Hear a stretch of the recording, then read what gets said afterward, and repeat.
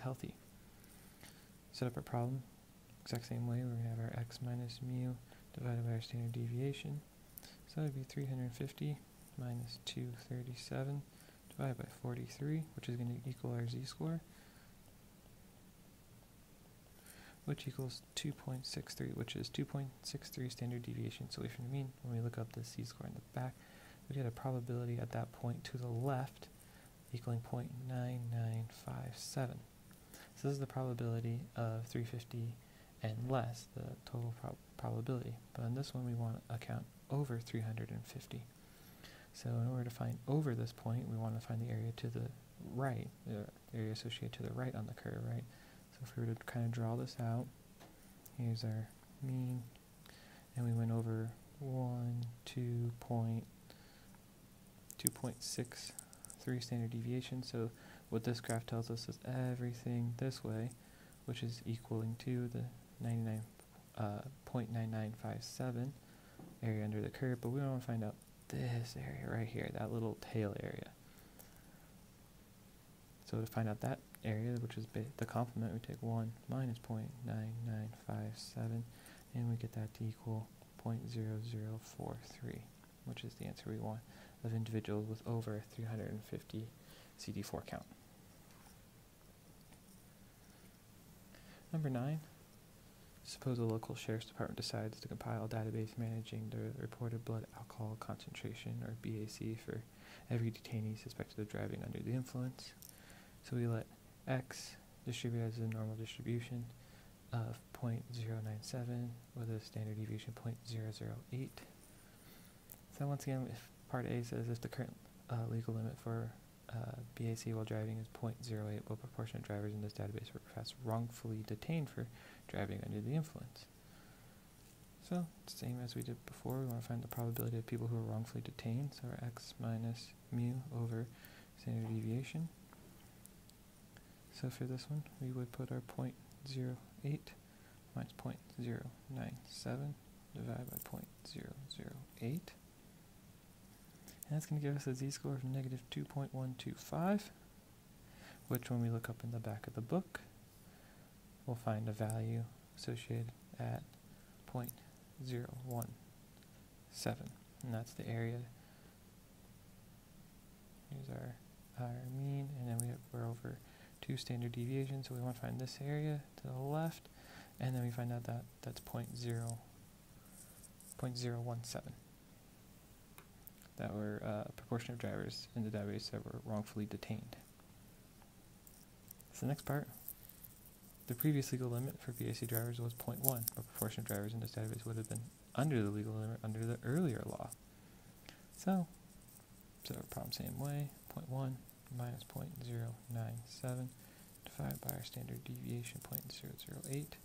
We're going to get a z value of 0.375. When we look this up in the back of the book, it's going to equal 0.6443, and that is our answer. So we would say 64% of the portion of drivers in this database would have been under the legal limit under the earlier law. Question 10. Age is a variable that is almost always included in any prospective study. Suppose one particular investigation, the mean age was 37.5 years and the standard deviation of 6.2 years. What is the probability of selecting an individual that is 39 years of age or older?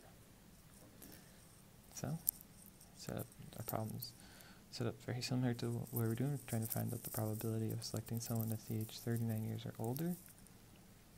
Put this into our formula of x minus mu over the standard deviation. 39 minus 37.5 divided by 6.2 is going to give us 0.24 z-score. When we look up z-score in our table B, z-score table, we're going to get a 0.5948. But once again, that's the probability associated at that point. So mean, and if we're over only 0.24 over from standard deviations, that's only going to tell us the area point at that point to the left. We want to find at the age at 39 years of age or older, so we want to find out this area. So we have to find the complement of it. So 1 minus 0.5948 equal 0.4052. So what is the probability of selecting someone between the ages of 32 and 36? So we set up the problem the same way, and then we're going to take our b minus a to find the probability in between. I'm going to go a little quick on this one. So we have our 32 minus 37.5 divided by 6.2. When we get there, we're going to get a z-score of negative 0.887. When we look up in table B, our top probability associated with that is 0.1894. That's for 32. For 36, 36 minus 37.5 divided by 66.2. You give us a z-score equal to negative 0.241. Our table B in the back is going to give us 0.4052. We're going to take 0.4052 to find the area in between, minus 0.1894, and that's going to give us the area in between, which is 0.2158. This next part, I'm just going to do part A, because it's the exact same thing for part B, and you can see the answers in the back.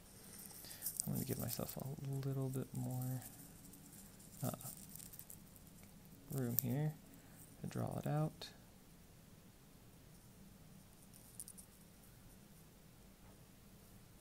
So, assuming the mean of the distribution. So what this study is, let's go back to find investigators looking at the relationship between periodontal disease and the onset of hypertension. Suppose investigators had to look at height as a variable that may confound the relationship between exposure and case status in his study. After collecting information about the height of each participant, he assembles a database that approximate height with a normal distribution. So assuming the mean of the distribution is 176.2 centimeters, with a standard deviation of 17.5 centimeters, what are the highest and lowest 1% of heights in the population?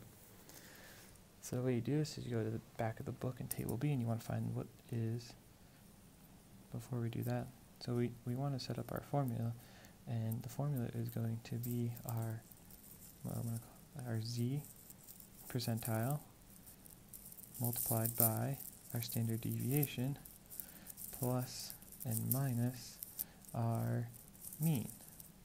So we know our standard deviation is 17.5, and we're going to add that and subtract it to our mean of 176.2. So we have to find our z percentile of the highest and lowest 1%. So the lowest 1% would be actually 1%, so you find table B associated with 1%, and you'll find a value that's going to equal negative 2.33. The highest 1% is going to be 2.33 positive because they're symmetrical and inverse. We're going to use that value. So now you just plug in your values, either negative 2.33 for your z percentile times your standard deviation plus or minus plus 176.2. There's not a minus there, I'm sorry. It's just plussing it. Just adding it to the mean distribution. So when you put this in, you get negative 2.33 times 17.5 plus 7, 176.2. Your highest, or this is going to give you your lowest because you're doing your negative value, so that's going to give you your lowest 1%. So your lowest score is going to be 135.425, and then when you put 0.233 times 17.5 plus 76.2, it's going to give you your highest value, 216.975. So that's your highest and lowest 1% of this population. B is going to be the same thing, except you change your mu to 184.8, and your standard deviation changed to 16.1. So you set your formula the same way. You're going to have your negative 2.33 because you're still using your highest and lowest 1%. Multiply that by your new standard deviation, and multiply that, or then add that to your mean height of the population.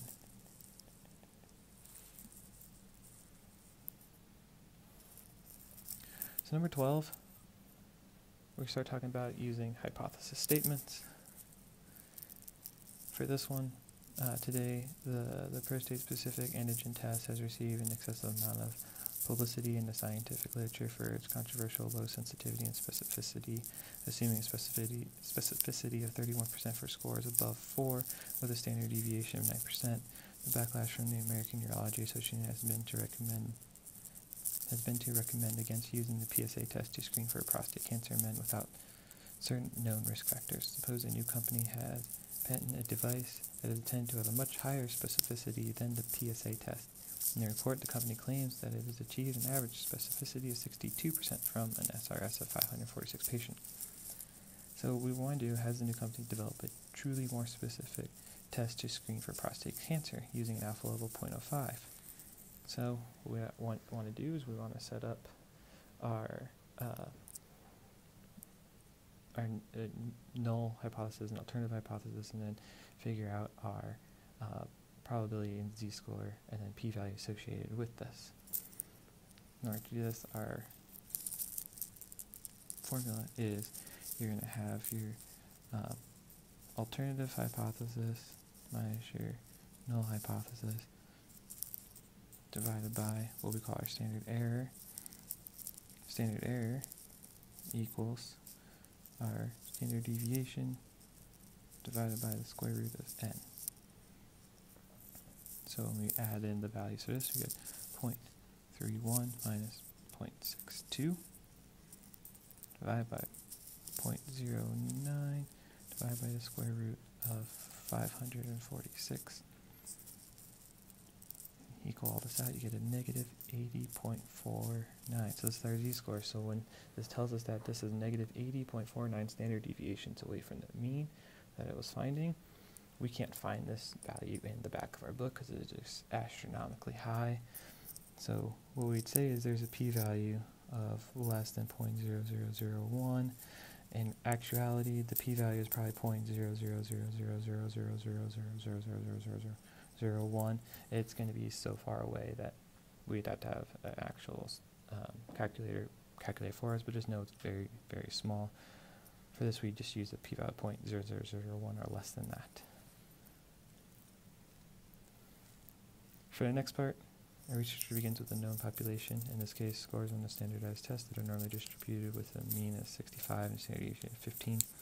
The researcher suspects that special training and reading skills will produce a change in the scores for individuals in the population. Because it's not feasible to administer the treatment, the special training to everyone in the population. A sample of 25 individuals selected in the treatment is given to the sample. Following treatment, the average score for the sample is our x bar equals 70. Is there evidence that the training has an effect on a test score? So what we want to do is, this is how it will be very similarly set up on the exam, is you're going to state your null and alternative hypothesis for this. So our null, I don't know why it flipped on me. Our null and alternative hypothesis for this particular statement is going to be mu equals 65, and then mu is going to be greater than 65. When we do this, we put in our equation that we use from above, so we're going to use this exact same one. You're going to get your 70 minus 65 over 15 divided by the square root of 25. Square root of 25 is 5, divided by 15 is 3. So you have 5 divided by 3, which equals 1.666, kind of almost repeating 7. So that's our z-value. When we look up our z-value in the back of the book in table B, it's going to equal 0.9515. Another probability associated. To figure out our p-value, take 1 minus 0.9515, and we get a p-value equaling to 0.0485. When we look on page 204 in our book, we find what the significant level is of a p-value between 0.01 and 0.05, and it's said to be statistically significant. And since our p-value is less than our alpha level, we reject the null hypothesis.